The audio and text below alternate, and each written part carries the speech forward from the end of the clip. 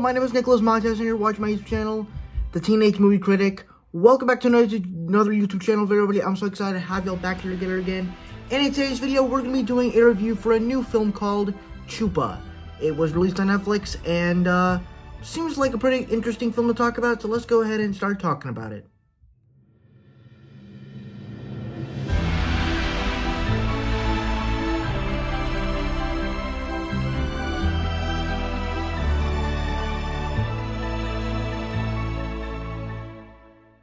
Alright, so to talk about the good on this film, you know, it's a pretty generic little film about this creature, but we've seen many movies of this before, both in live action and in animation.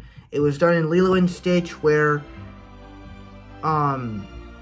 except the thing about all these different stories and creatures getting hunted, and they have to hide with these group of humans that care for them, and then you learn about it. It's done better in other films like E.T., Lilo and Stitch, Abominable. I don't know if Bumblebee would count, but I haven't seen Bumblebee. But it's been done, but anyway, it's been done in a lot of these other films, and I think one of the things that make it works in those films is that you actually have connection between those characters, and in this movie, it's kind of the same thing, but it doesn't feel anything original or unique. The CGI of the creature looks cool, as it's called Chupa, and there are some nice little fight scenes here and there. I do like how it's a little violent, but that's pretty much all I liked about the film. Now let's move on to the bad.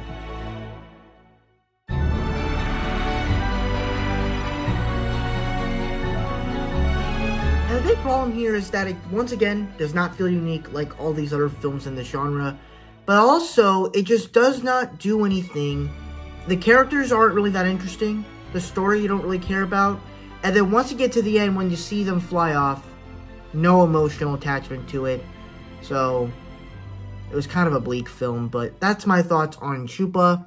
Before I give my final score, be sure to turn down below. What were your thoughts on Chupa? Did you guys love it? Did you guys hate? What are you right there in between? Let me know all your thoughts down below in the comment section below. With that said, let's get all my scores.